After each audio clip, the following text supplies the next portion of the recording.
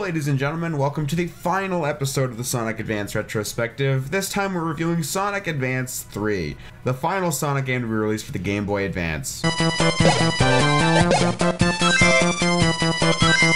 Shut up. So how does this goodbye to the console fare? Well, actually I've heard about everything when it comes to this game. Some say it's one of the worst 2D Sonic games of all time with piss poor level design, some say it's just meh, middle of the road, and some say it's actually really good. Critically, the game got favorable reviews, for the most part, with critics citing the team mechanic as an innovative new feature, even coming so far as to beat out Metroid Zero Mission in the 2004 Golden Joystick Awards in the Best Handheld Game of the Year category. The game also sold phenomenally, and so did the first two Advance games, and honestly that actually really surprised me, given the fact that from my research I can only find like a few commercials from Japan, but in North America? I guess Nintendo Power articles did the trick, seeing as all three Advance games have sold in the millions. As for myself, this is one of the earliest Sonic games I was ever exposed to, alongside the Mega Collection Plus and Shadow the Hedgehog, so how does it hold up nowadays? Well, let's find out. Honestly, I don't even know where to start with this game, so how about the options menu? Well, I only say that so I can talk about how there's a Chow on it, and with it, a remix of one of the Chow themes from the adventure games.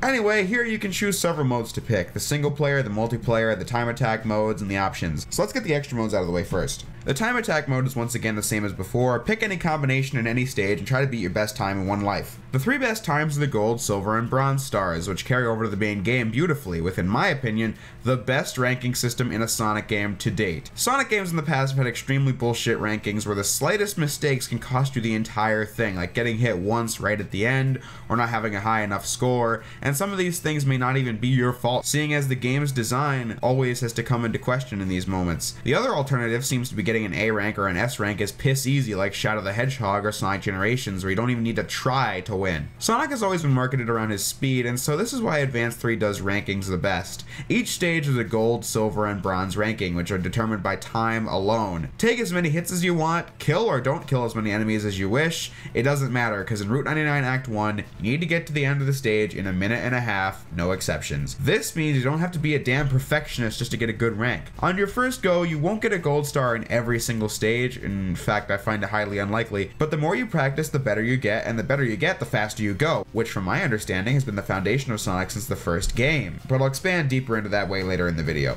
Getting a gold star in every stage allows you to do the time trials for the bosses, which is a ton of fun because these bosses are just that, but again, more detail to come later. Anyway, before the review begins, the multiplayer must be brought into question, and it's easily the best one yet. There are two ways to play. You and a friend can travel through the campaign as two characters and help each other out to get to the final boss, or you can pick a combination and the other player can do so, meaning that you can race each other with your preferred combos. It's even 4-player to get everyone in on it. If you, for some crazy reason, find yourself playing your GBA with friends, I wholeheartedly recommend Sonic Advance 3, since there are so many modes to choose from and a ton of fun to be had. And if you don't like the game, you and a friend can suffer through it as well. Now that all that's been said and done, let us dive into this review of Sonic Advance 3. One of the biggest potholes that I've run into while making this retrospective is the fact that I don't know where to start these videos, which is a reason why they've taken so long, but I guess there's no better place to start than with the game's story. The game begins after a Sonic battle with Dr. Eggman getting his hands on one of the 7 Chaos Emeralds, and with this he manages to split the world into 7 pieces? I'm honestly not sure if it's 7 pieces like Sonic Unleashed, or if it's 7 separate dimensions, given the way they get from place to place. But anyway, Sonic and Tails now have to travel across all 7 worlds, rescue their friends, Knuckles, Amy, and Cream, and stop Dr. Eggman, but along the way, Sonic and company have to face off with Gemroll, who is Emerald rebuilt for wrecking havoc. Design-wise, I actually think this is a better look than Metal Sonic himself. However, they never really talk about Gemroll in the story, he just kinda exists, which is what I think is a missed opportunity, seeing as we know the admiration the characters had for Emerald, but I guess it's just the nature of it being a 2D Sonic side-scroller. We do get miniature cutscenes of meeting a new character, and these are always fun to watch, given the fact that they understand the characters and their dynamics really well. However, with that said, I think that covers the story. Following the opening cutscene, Sonic and Tails will find themselves in Route 99, the hub world, Yes, this is one of Sonic Advance 3's new features, as well as one of its most controversial, among a long list of other things. I think these hub worlds are a massive improvement over the Advance 2 map system, seeing as it's virtually impossible to get lost, making getting to each level as easy as a snap of a finger. In addition to that, if you're having trouble with one level, you can beat the 3 stages in any order you wish, so if you can't beat Ocean Base Act 2, try your luck with Act 3. I mean, of course, there was no way you could get lost from stage to stage in the Advance 2 map system, but anyway, the real reason why I say this inclusion of the hub worlds was a great idea are these minigames. Each hub world has 2 minigames, one where you play a capsule crack game, and this is my personal preference of the 2. Fairly straightforward and satisfying, seeing as you have to rank up enough points to get the thing open, red giving 3 points for those who get it quickly, yellow for 2, and blue for 1. The other one's a bit more open-ended. You have to hunt down every enemy in the area, with whichever one you kill filling in the gray circles with green. I have a harder time with this one, seeing as it's hard to see everything all at once, and so sometimes I don't get them all, but even if I do, I usually take a while so I don't get too many lives in the end. Finishing both of these quickly will earn you a maximum of 5 lives, so if you do both in each hub world, that's 10 lives per hub, and 70 lives total. Once you do it once, you can't go back in, however, upon resetting the game or getting a game over, they open up again. Now let's get into the gameplay. The only characters available at default are Sonic and Tails, and in my humble opinion, they're the best combination, regardless of who the player character and who the partner character is. They basically play the same as they have in the other advanced games, and so the controls and mechanics are the same. The boost mode of Advance 2 is back, but has been supplemented by another mechanic as opposed to the ring system from the last game. That mechanic being that whenever you play as Sonic, or Sonic is the partner to another, you can enter the boost mode when running forward for a bit, since you'll be going faster as Sonic or when partnered up with him. When holding down the R button, you can activate the tag action, and there are 2 for each partner. A pro tip being that Sonic is probably the best player character in the game, and easily the worst partner character. I think the reason is that Sonic was obviously the first playable Sonic character, and so his gameplay was the foundation that Tails, Knuckles, Amy, and Cream were based on. They were meant to be like Sonic with a different spin added, so therefore he can't really add anything to them. Hence why his tag team action is just putting the player character into an instant boost mode. When the shoe's on the other foot, the other characters add a lot to Sonic's abilities. Like how Tails can help Sonic reach higher places, Knuckles can make him stronger, and how with Cream he can do the homing attack from the 3D series, as well as being able to breathe underwater forever. When partnered with each other, Sonic and Tails and Amy and Cream can do the L button tricks, much to the same effect as Advance 2. However, the difference here being that since Knuckles cannot do it, the game cannot design moments where you have to use it without the player knowing it is even in their arsenal. Even if they did, Omochao from Sonic Adventure 2 is back, and by picking him up, he can give the player tips like what the Chao do, where to switch characters, and when to use what formation. So if you really don't know something, he's always a good person to ask. Tails as a partner will allow him to carry you to higher distances, which is fine, but short-lived, so it hardly saves you in a pinch. What's more useful is his ability to send the player flying into the air, which is good for getting up to high ledges without having to wait for elevators. Other than that, when partnered with Sonic, he can do all of his usual moves like spin dashing and flying, so now that that's said and done, that begins Route 99. Which, by the way, is it Route 99 or Route 99? I always pronounced it Route 99, seeing as that rolls off the tongue easier for me. But anyway, for the opening level in a Sonic game, I really enjoy the fact that as opposed to a forest or a beach, it begins in a lively city filled with motobugs and blocks that want your ass. The level design is a lot of fun to traverse through it, and unlike Advance 2, multiple pathways are in abundance, which has been the focus of the 2D Sonic level design since the very beginning of the series. Maybe that's why that modern Moran Jeb liked Advance 2. It was linear like his feck in Avenger 2. This zone also has a ton of grind rails to get your feet on, and this shows another improvement. That being you can land on rails from any point as opposed to just the tail end, which makes rails over pits much more balanced than it was in Advance 2. All in all, Route 99 looks great, sounds great, and has fun to traverse level design. What more could I ask? The first boss shows us the template for the bosses in this game will follow. Often very original concepts that have never been done before in the series. This game has no wrecking balls, no drills, none of the Sonic cliches. Dr. Eggman in the first boss is inside of a giant hammer that swings back and forth and occasionally comes down to hit you. If you do it side by side, then it's pretty predictable. However, if you learn the invincibility frames, you can get 2 hits in on each side, ending the battle in half the time. Zone 2, Sunset Hill, continues the phenomenal level design from the first zone, only now we have the sunset sky in the background accompanied by one of my favorite Green Hill renditions of all time. I enjoy all the set pieces here, like the giant wall, which can be approached via a few different angles that'll be explained in a bit. I love the rushing waterfalls, the parts where you run on the water, grinding on the rails, traveling across the boardwalks, pits that are very manageable to get across with good camera angles, except for this one at the end of Act 2. But Act 3 is amazing for all the things I've already said, but right at the beginning of the stage, there's this giant wall that Sonic, Tails, Amy, and Cream can't get up, so they have to take the long way around, making the stage clock in about 2.5 minutes. But with Knuckles, he can climb up the wall, which is really a shortcut that makes the stage take about a minute. At the end of Act 3, Gemroll appears. He was also in the boss act of Route 99, and the Gemroll fights are pretty easy all things considered. However, a nice touch is that with each battle he grows in strength. At the beginning he runs back and forth, and at the end he's teleporting around, firing missiles all across the screen, and what have you. One of the biggest issues I have with Sonic Advance 3 rears its ugly head here in Sunset Hill, Toy Kingdom, and Cybertrack. Those levels are where you unlock Knuckles, Amy, and Cream respectively, but here is the problem.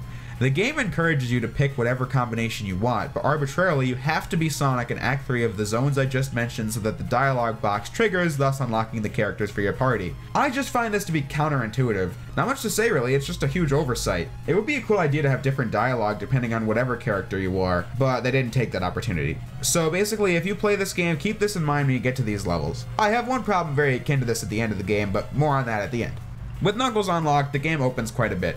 Knuckles obviously adds a bit of strength to the characters, allowing their B attacks to break through walls, with the tag actions for Knuckles being tossing him into walls as well as gliding on top of him. When Knuckles is the player character, some of his abilities are tampered with, like how when Knuckles is with Sonic he can't glide, or when Tails is with Knuckles he can't fly. It's this kind of stuff that makes me think that Sonic is the best player character, since like I said, his powers are always enhanced, whereas some of the other more obscure combos, they just tossed their hands into the air and took away classic abilities. The worst defender coming up when we get to Cream. I say the game kind of opens up now because with this, the formation system comes into play. Nobody ever talks about this, but similar to Sonic Heroes, there's a speed formation, a power formation, and a flight formation. The speed types are really simple. Any combination where Sonic is either the player character or the partner character is a speed type. The traits of the other formations might be there, but speed is given the most emphasis. Like I said, Sonic must be the partner character to allow the other player characters to enter the boost mode. People often complain about the acceleration in Sonic Advance 3, but that's only limited to the speed formation. In addition to that, I love the way the speed formation works, since when it's combined with the partner system, this allows for tricks never possible in previous games. For example, guides say you need Sonic as the partner to get up the wall in Sunset Hill Act 2, but if Sonic is the player character and you build up enough speed and jump at just the right time, you can totally make it. The best example being how in Toy Kingdom I missed this trick ring I was supposed to hit, and so I thought outside the box, and this happened.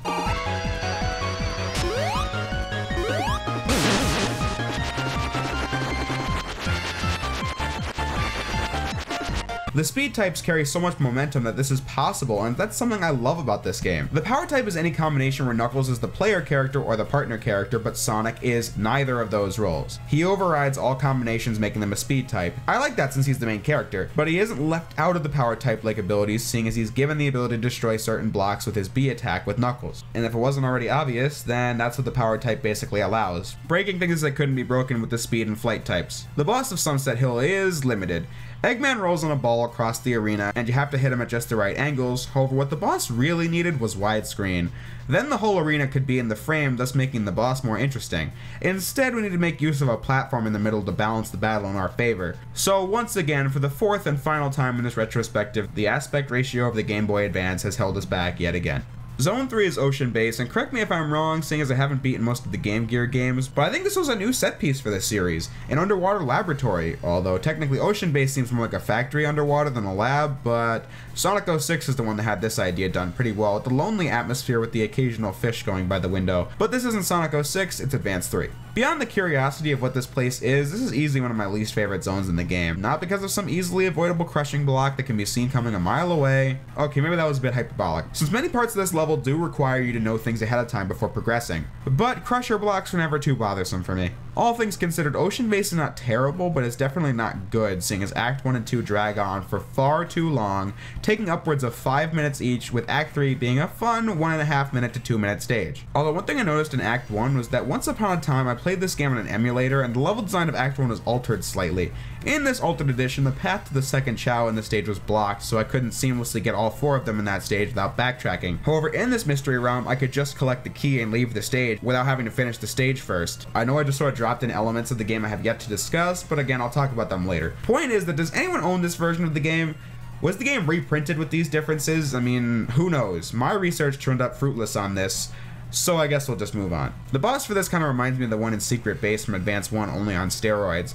Again, it's rather predictable like the first boss, but he does throw a curve in every now and again with the attack to go down to the ground, sending a shockwave out. With Knuckles as Sonic's partner, this can be cheesed rather simply, and that's what I like about these bosses. They're very pattern-based, unlike the hit him 8 times approach to the classics in Advance 1, and the complete RNG insanity of Advance 2.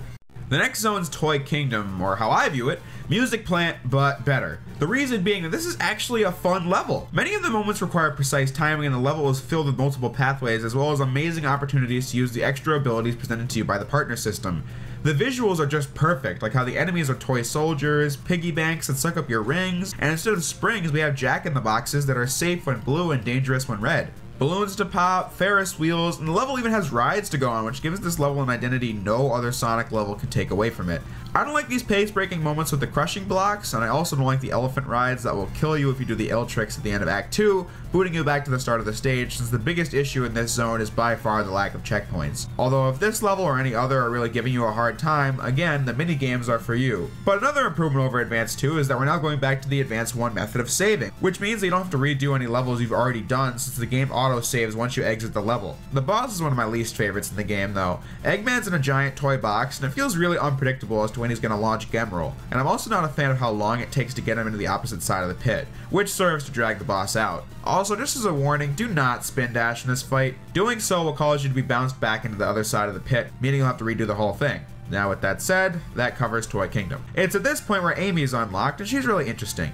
If you've been following these reviews, Amy has had two different playstyles across the first two Advance games, and so Advance 3 finds a way to integrate both. When partnered with Knuckles, Tails, and Cream, Amy closely resembles her Advance 1 style, albeit with a bit more speed. She still uses the hammer to great effect in addition to being unable to spin dash and spin jump. I like playing as Amy this way, like the double jump she gets from Tails, as well as the big hammer she gets when partnered with Knuckles. When partnered with Sonic, she plays like how she did in Sonic Advance 2, which makes a ton of sense with the spin jump and a spin dash. When Amy's the partner character, that makes the player character play like her from Advance 1 with a normal jump, a hammer. However, the main trio can still spin dash and spin jump with a double tap of the jump/attack button. So if you liked Amy's gameplay style but still wanted to use some of the features of the other characters, then that's totally up to you. Now that we have Amy, we're introduced to the flight type, which means that any combination featuring Tails, Amy, or Cream that does not have Sonic and Knuckles in it are the flight types. Since again, Sonic overrides everything, and when he's not in the combo, Knuckles overrides everything else. Upon looking it up, the flying formation allows for longer travel time in the air, which I guess only applies when playing as Tails or Cream with Amy, and when Tails is the partner character. Also, like I said already, Amy can double jump with Tails, so there's that. But beyond that, the flying formation is the least useful one in the game, since I don't see much of an advantage to using these combos. Anyway, Zone 5 is Twinkle Stone. It reminds me of Ice Mountain from the first game with the canyon setting and going underwater, but this level does add a minecart system throughout the whole stage. This doesn't really add much in the grand scheme of things, seeing as it's purely for spectacle. However, I must compliment the background design here. The northern lights look absolutely phenomenal, easily beating the atmosphere of Ice Paradise from Advance 2, which I already gave a compliment. As for the level design itself, I don't know how I would have enjoyed this level more. This is my favorite zone in the game, with the best set pieces like running on the water, icicles falling, perilous grind rail segments, and say it with me, these levels are wide opened. So much space to explore, so many new things to see every single run of the stage, so many different ways to use the partner system, and these levels are not short, making the gold rank requirements very high. Like I alluded at the beginning, as a result of these rankings, beating these stages in about a minute and a half makes you feel powerful, like you're traveling at light speed, not that fake crap they do in Advance 2 and many of the 3D games. This is real speed built up by you learning the level design and being able to master it by going as fast as possible, which is what Sonic was designed to be ever since 1991. The boss here is probably one of Advance 3's worst, as you travel up a vertical shaft having to dodge annoyingly unpredictable attacks, with the threat of instant death hanging over your head the whole time. I recommend getting Tails as a partner or playing as him, since you can fly, therefore making the jumps less demanding. Also, the invincibility frames are a lie. Jump on as many platforms as possible and then that path to victory will be swift. There really wasn't too much to say about it, since in your first playthrough you'll be on this boss for a long time, but the thing is, if you know what you're doing, the boss lasts about 32 seconds, so I can't really comment on much. The next level, Cybertrack, is a much improved techno base from Advance 2. For one thing, I find the background in this level much more appealing to the eye, with the flat white background with the rainbow static, as well as the platforms appearing and disappearing with each individual pixel flying away. I love the moments of straight running, and I love the bits with these rotating platforms as well, in addition to the grind rails and reverse gravity. I don't like the parts where you have to ride these platforms for an extended period of time, which is a feature in Ocean Base as well. And that is why these two zones are my least favorite. I also don't like the length of these levels, and I don't care for the hub world, since I think it's the worst designed hub in the game, since there are so many points of no return where you'd have to go back to the whole hub world again just to get where you want to go. Cream is the final playable character unlocked, and rightfully so, since Cream is just as broken as she was in Advance 2. Although I didn't like her there because it felt like she was used as a crutch early on to make the game not a total slog. Here, it feels like an extra boost to your power right before the finish line. You have earned Cheese the Chow this time, since you had to make it here, and every character can use him now, since Cream as the partner character allows the player character to take control of Cheese temporarily and wreak havoc on bosses. She also provides other benefits, like Sonic's immunity to water like I mentioned earlier. However, when playing as Cream, it's the same thing as before, only Cheese is stronger with Knuckles as a partner. Although I have one combo to talk about, the absolute worst in the game, Tails and Cream. Here we have the two characters known for their flight, and when these two are partnered up, neither of them can fly? Tails hovers for a few seconds and Cream hovers with an umbrella. I really don't get this. Why not make like them fly for longer periods of time or with higher velocity or something like that? Taking away the defining features of these two characters is the reason why this is the worst combo in the game. I mean, of course, it's not unplayable, but it's just so baffling because you'd expect something really cool for partnering up Cream and Tails. However, with all our characters unlocked, I can discuss the team names. For some reason, not every combo has a name, but for the ones we do have, there is the unbreakable bond of Sonic and Tails, the fighting buddies for Sonic and Knuckles, the lovely couple of Sonic and Amy, and lastly, Team Jubilee for Amy and Cream. Wait, what does that even mean? Let's see here. A special anniversary of an event, especially one celebrating 25 or 50 years of a reign of activity. No, doubt it. In Jewish history, a year of emancipation and restoration celebrating every 50 years. I doubt that one. Also, we have a period of remission from the penal consequences of sin granted by the Roman Catholic Church under certain conditions for a year, usually at intervals of 25 years. Yeah, let's go with that. The boss of Cybertrak is easily one of my favorites. You have to use the physics to bounce these spheres back into Eggman that he's sending across the screen, but you have to time it well so that it'll hit him quickly, because if the sphere bounces off the wall too many times, then it will disappear for good. With the pinch mode being him sending them all over the screen. Very creative boss that I always enjoy. With that said and done, we now reach the final zone, Chaos Angel. And man, on my first playthrough, I got my ass royally handed to me here. This level is difficult. It's very perilous with bottomless pits and traps all over with tricky jumps and hazards. However, I think that's the best thing about Chaos Angel. That and the atmosphere. The atmosphere. With the purple sky in the background, the full moon, and the parts inside the temple with the candle lights and text on the wall, it just feels like we're traveling closer and closer to the center of this incident, because in actuality, this level is the path up to the Master Emerald. Or rather, a corrupted Master Emerald, which is our only chance of putting the world back together. All that's well done, however, I do have a few problems. Act 1 and Act 2 of Chaos Angel are far too long. I always beat both stages at the 5.5 minute mark, and that gets me a gold ranking. 2D songs just not need to be that long in my opinion. Split Act 1 in half, and there's Act 1 and Act 2, and take the first half of Act 2, and that's Act 3. Problem solved. The real Act 3 is an elevator ride as enemies are coming your way, and I'll tell you now, bring Cream to this affair, since if you're playing as her, then you can easily combat these enemies with Cheese. And if not, bring Cream as the partner character to use Cheese as the tag action. Once you do that, this level becomes a pretty huge cakewalk. If not, then you'll be here forever with these enemies slowly coming across the screen, but still, if you get hit, you go flying off the platform, and you have to do the whole stage again. I also never really liked this boss battle. It reminds me of the Cosmic Angel boss in Advance 1, but souped up. Here you must travel on both sides of the rope as you hit Gemroll, sending Eggman into the spikes. I don't know, it always just felt annoying and unpredictable to me, and it drags on for too long. Overall, a lacking boss. So that brings us to the final level, Alter Emerald. And I don't know what to say. This level is just a straight line and two bosses, and I love every second of it. The first being the final battle with Gemroll, and this is the hardest one yet, with him having evolved to his most powerful incarnation, taking all the different attacks he used throughout the game and merges them all into one boss. Still not hugely difficult, but definitely a fight. But that's when the true final boss arrives. When I was younger, I actually could not beat this boss. These attacks are really powerful, very hard to dodge, and it's so fun. I don't know what to say, I just find the process of learning this boss fight to be fun. I'm given all the necessary information I need to win, but I just need to put it into practice and land those hits in as much as possible. It feels like a final encounter on par with Sonic 3 and Knuckles. There are some attacks I think are annoying, like the red spheres and the part where the arm grabs you, but all in all, a great final boss. So now we can get our well-deserved final boss and ending.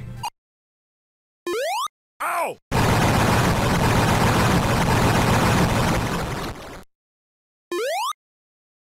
Wait. I collected all the emeralds and I got no boss? Well, folks, this is another one of the game's worst flaws. You have to play Alter Emerald twice to see the ending. Here's why. When beating it the first time, regardless of whether or not you got the 7 Chaos Emeralds, you will watch the lesser good ending play out, and you watch the credits as the game now unlocks the sound test. I'm guessing that the reason this happens is because the game needed to unlock the sound test before anything else, but why not have it at default like Advance 1? Or why not unlock it after the good ending as well? This had to have confused so many players back in the day. Like seriously, I find this to be really asinine. But since the sound test was unlocked, we can finally talk about the presentation, and what can I say? I've praised the looks of these games since the very first video, and this is by far the best looking one out of all. Such great looking backgrounds, foregrounds, detailed sprites just capture the characters so well and animate so smoothly. The idle animations have been a Sonic trope since day one, but one thing I can't get enough of is the way certain teams have different idols. Like when Sonic's partnered with Amy, he stops and takes a nap on the ground and she watches him sleep. I don't know, I just find that really entertaining. Similar to Sonic Battle, this game got the Adventure cast back to do grunts, and like I said last time, I love this cast. And this was actually the very last time they ever did voice work for a Sonic game, which is unfortunate seeing as Dean Bristow, Eggman, had passed away after the release of this game before Shadow the Hedgehog, the very next game. You're going to pay for that! But lastly, the soundtrack. Where do I begin? Every piece fits the scenery quite well, from the bustling cities of Route 99 to the mechanical factory of Ocean Base.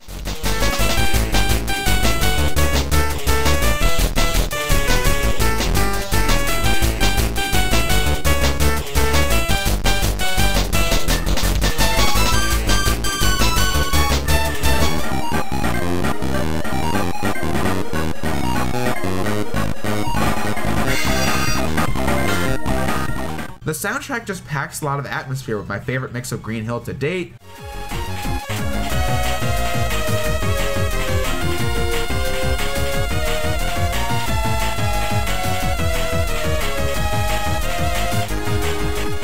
to the festive Toy Kingdom,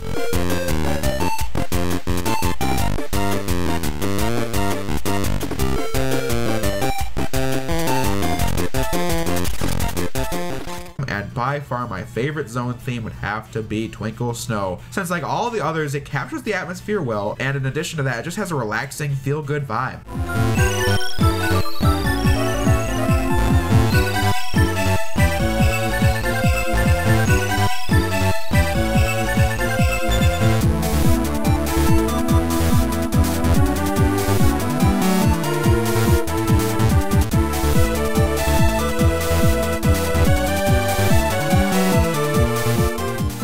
Each hub has a theme as well, and they also feel very relaxing with the slower version of the zone theme. I don't think there are many pieces I don't care for, and that's saying something in comparison to the last 3 games, since I think this time they finally knew how to produce music on the GBA that wasn't just okay or good, it was great.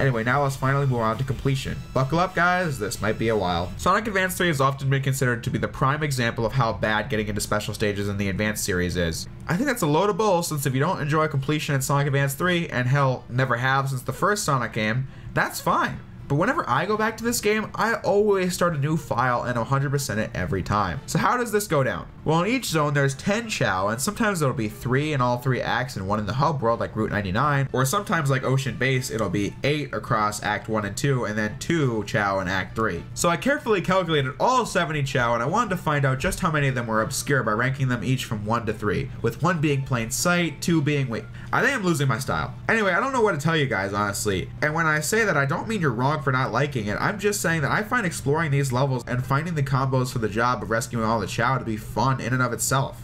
I found looking for the special rings in Sonic 3K to be fun, so there's no reason why I shouldn't here. And I'll be honest by saying that I find enjoying completing Sonic 2 and not Sonic Advance 3 to be frankly hypocritical. Yes, you don't have to find every checkpoint in Sonic 2, but the fact is that if we all love 2D Sonic for the exploration, then this should be what we all wanted. In comparison to Advance 2, while the screen resolution is an issue a widescreen game wouldn't have, this game does everything in its power to make sure you're set up for success in this hunt. For example, say there are 4 Chow in a stage. The moment you rescue 1 Chow, that data is instantly saved onto the cartridge and it will never have to be collected again. Thank God! This creates room for error, and since the partner system exists, no character is bone in exploration that would be simple as another character like in Advance 1 and especially 2. So get as many game overs as you want, which shouldn't happen because of the minigame system. And with that, you have one effective system for 100%. But what if you don't know where to look? Well, the Sonic Factory has got you covered. Here you can switch characters, go to the different zones, and most importantly, the closest thing the game has to a Chow garden. Here you'll see all the Chow you've saved, and by pressing select, there's a checklist of Chow for each individual act, and so you know the general area for which you should be checking to find these guys. Is this the best it could have been? I mean, no, I don't think so. However, I still find this to be one of my favorite games to 100% because of how much I enjoy the journey there. But we're not done yet, because once you collect all 10 Chow, then a key will appear in a random location in any of the stages from that zone. These are impossible to miss since they'll always spawn in plain sight, so finding them shouldn't be a problem. But this still was too much. While this does mean that I get to perfect my gold star run, since you have to beat the stage with the key, it's just too much. Since if you fail the special stage, then prepare to go to get another key, which is just not fun. How about after 10 Chow, the garden will give you the key, and from there you can infinitely retry the special stages. Do I dislike it the way it is? No, but it's what I can't really defend. However, what I can say, at least you only lose the key upon death. A game that came out around the same time was Sonic Heroes, where just getting hit at all is what it takes to lose the damn key to those special stages. And you fight a lot in that game, so that's a huge possibility. Even then, when dying, the key usually appears a couple steps away from the checkpoint every time, so I don't have too much of a problem with it of itself, but again, it's just too much. But with that said, how are the special stages themselves?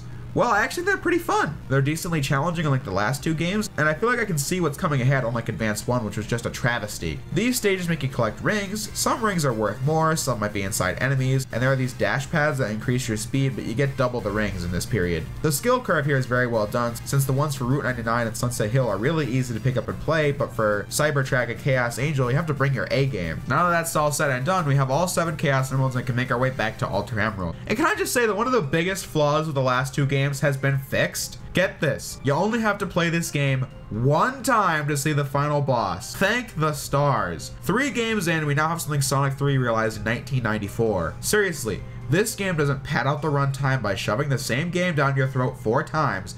This game is longer than 1 playthrough of Advance 1 and 2, sure. But the thing is that for 100%, you'd have to play those games 4 times, and as a result, they decided to make this game a little longer with 1 playthrough, and I appreciate that quite a bit.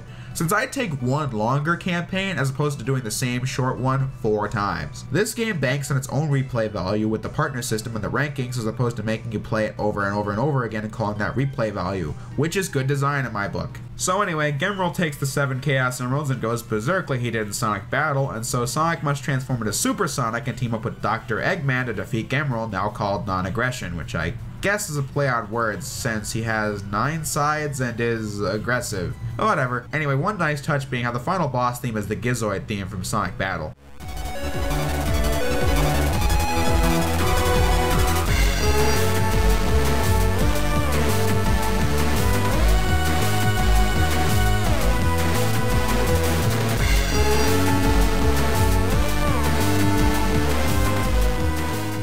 But for the design itself, meh, it's an okay boss. You charge the tag action, the longer you do that for, the longer you have an opening to attack, rinse and repeat, and that's the game. I wish I could say more, but that's really about it, seeing as Gemroll's attacks aren't very powerful as an opposition to the unstoppable Dr. Eggman, and Super Sonic, I guess. But with that said, Sonic Advance 3 is now complete.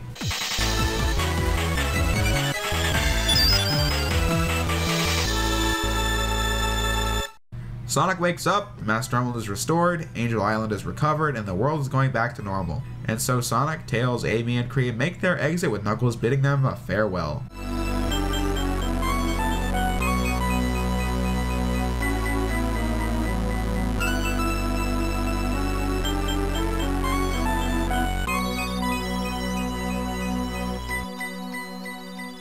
Following that, Sonic and friends go home as we see them travel through the levels in reverse order, cut up with shots of Gemroll still being alive, which leads to Tails and Cream working to rebuild him to the good guy Gemroll once was. It's a heartwarming ending in my opinion, with the accompanying piece fitting the mood quite well.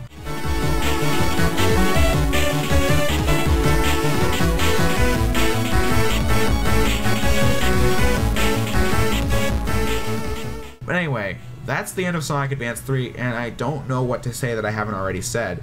I love this game, and as of the time of writing in early August 2017, this is easily my favorite Sonic game ever made, with levels I could play any day of the week, 100% completion that's extremely satisfying, replay value that's through the roof, and Sonic Advance 3 is a game I could replay on a second's notice. I know I grew up with this game, but when I rebought it in 2012, I didn't think much of it, thinking that it was pretty good, but not much more. I'd always taken people's word for it that the 100% sucked, and so I never tried it myself. That was until 2014, when I tried 100% for all of these games, and that's when my love of this game had sunken in. As the finale of Sonic's career in the GBA, I couldn't have asked for anything better. This game is really an interesting point in Sonic's history as well.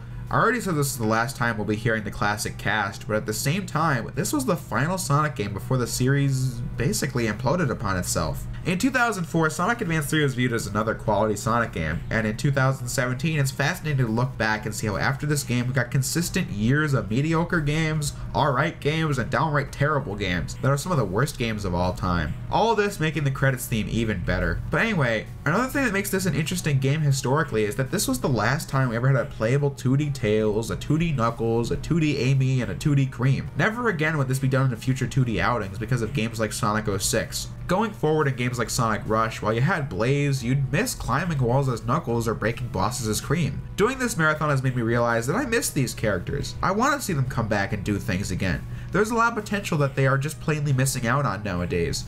I remember in 2012 when Clement did his playthrough of this game, and he said that Sonic 4 Episode 2 would finally bring back 2D Tails. And at the time, everyone thought that had potential to see the return of other 2D characters.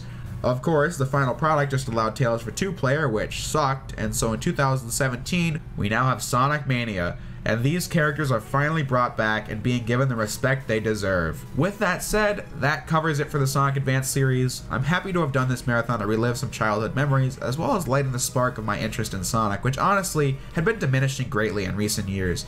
And now I cannot wait to play Sonic Mania to get more of my 2D Sonic fix. I've got nothing more to add really, so thank you all for watching, and I'll see you next time.